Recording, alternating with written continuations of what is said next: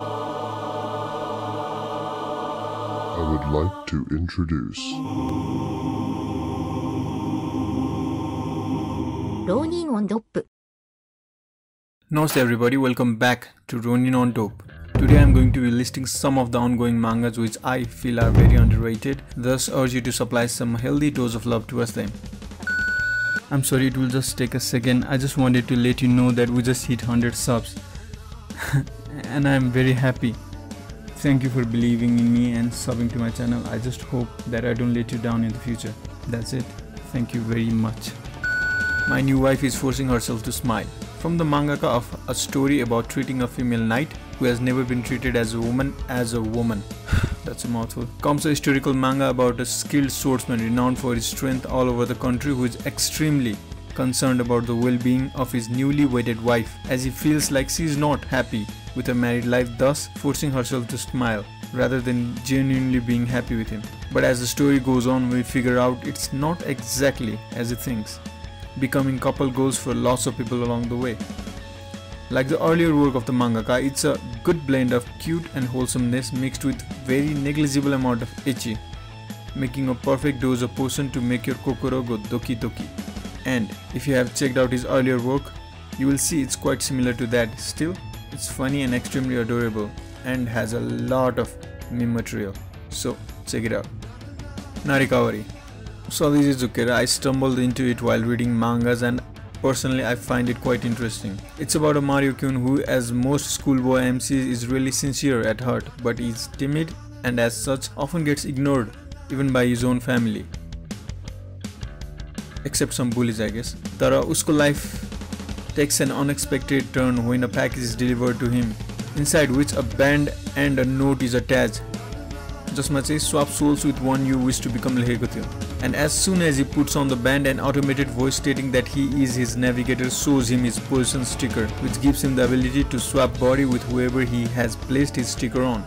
Armed with such device, he protects, he attacks, and most importantly, he cuts your back. I'm sorry for that. It's a very interesting story. Kune bela Mach 4 speed ma putcha pacing, but still if you give it a try, you might like it. Dandadan.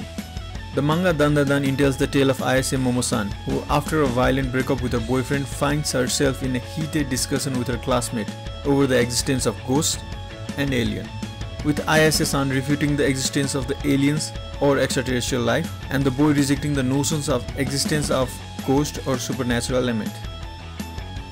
So to prove themselves right, they demand the other person to visit the site they believe to be the hotspot for paranormal activity, with Ayase-san visiting a building supposedly occupied by alien and the boy visiting the tunnel which is supposed to be haunted by a spirit.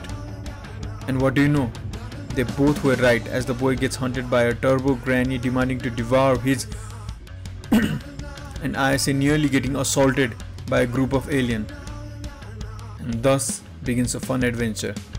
The pacing is quite excellent on this manga and it does help that the poppy art style is very pleasing, so enjoy. Fusino Sogisi.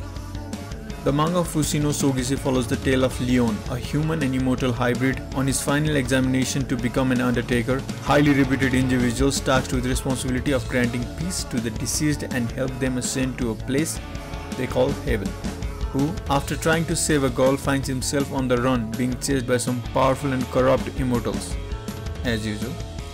And on this adventure encounters various individuals with their own tragedy that they try to overcome, all the while clinging on to it for their dear life.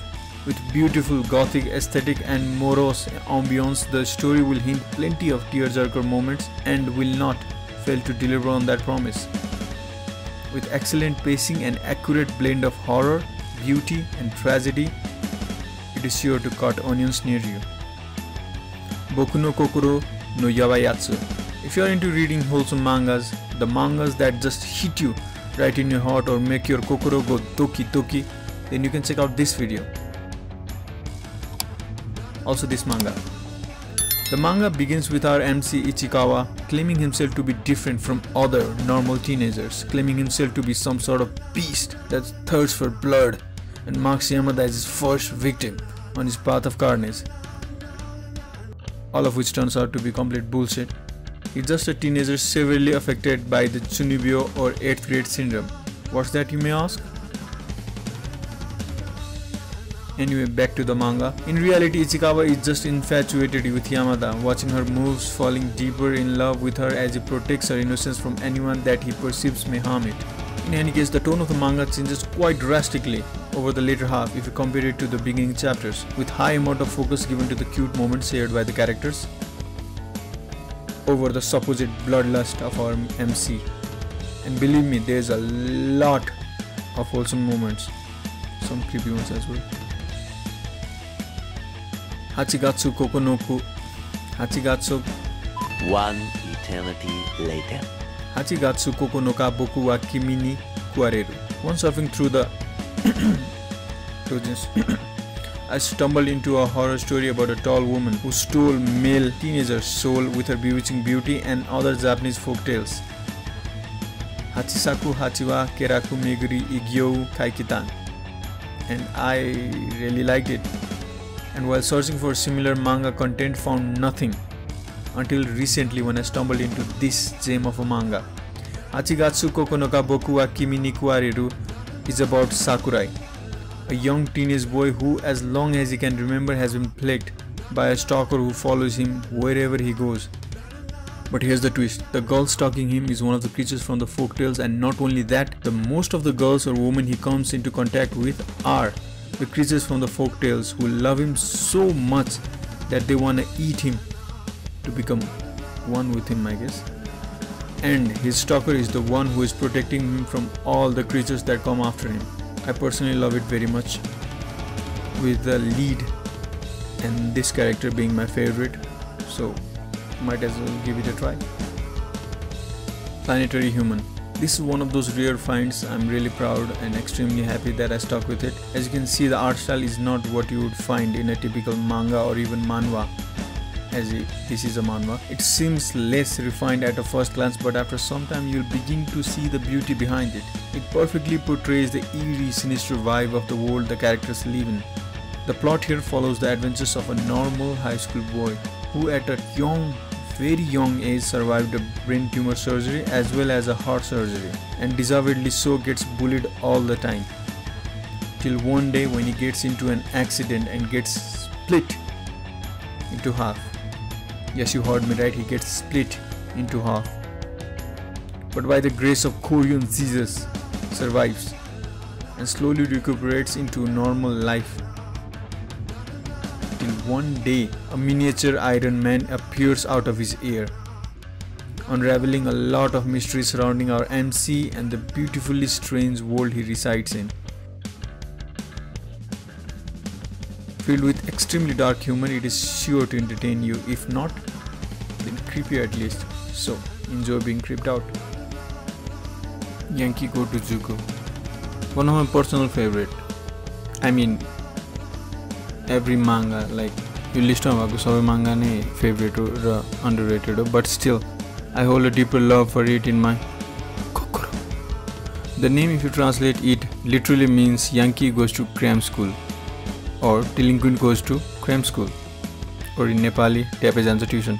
And as the name suggests, it's about a tape or a Yankee Ikarishi who goes to tuition, like jo tuition janja. But on a serious note, it's about a tape who, like any of us, gets dragged into the tuition or cram school due to occur, as he literally gets dragged by arms into cram school by a ditzy pretty girl, meaning Ramri Bewkuf Katie, because he was flustered thinking, wow, she's cute, and by some twist of fate gets inspired to follow his dreams of becoming an astronaut.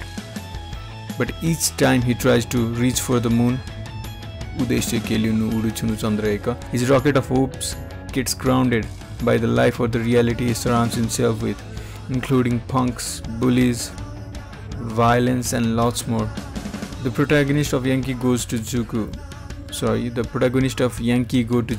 unlike other shonen or shoujo or even seinen school life manga MCs, feels more grounded, and same can be said about the tone, which is quite heavy, and also the sense of humor, which is almost never over the top. I personally feel it is the most underrated manga on the whole roster, so I hope you will shower it some extreme amount of love.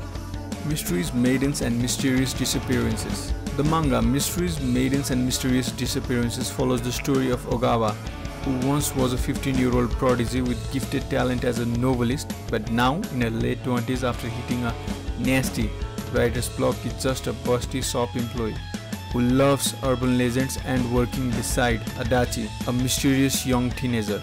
Now suffering with mediocrity, she is struggling to grasp onto her teenage years when she feels she was seemingly bursting with ideas. And on her 28th birthday, when she unknowingly reads a cursed book gifted to her by her boss due to a droplifter, she gets reverted back into her early teenage years and gets a sudden jolt of creativity blasting away that nasty writer's block.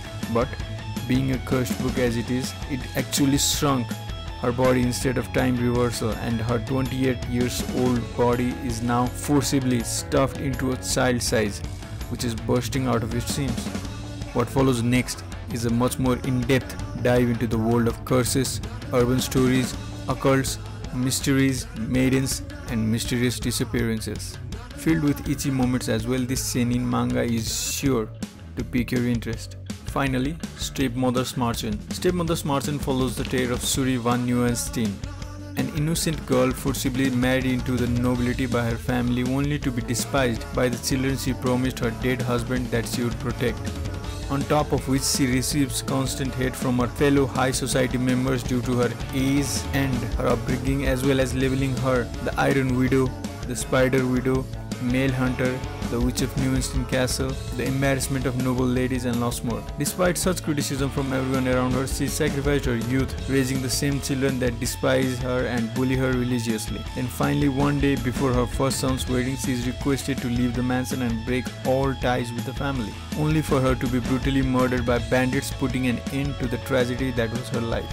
Well, not quite, as she opens her eye to find herself 7 years ago on the death of her husband's funeral. Now armed with knowledge of 7 years into the future and maturity she gained through the harsh times she suffered, she will face the challenges head on to find herself in a future different to the one she previously had.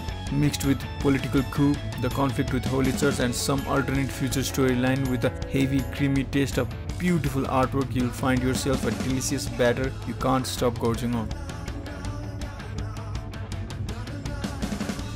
And with this ends our video. If you feel like some mangas were left out, name it down in the comment section below. I'll be dropping some new manga reviews very soon, so a smash to the subscribe button would be phenomenal. Also check out the other videos as well. Hope you enjoy the video. Let's meet again soon. Till then, take care of yourself. Tata now. Tata. Ronin signing out.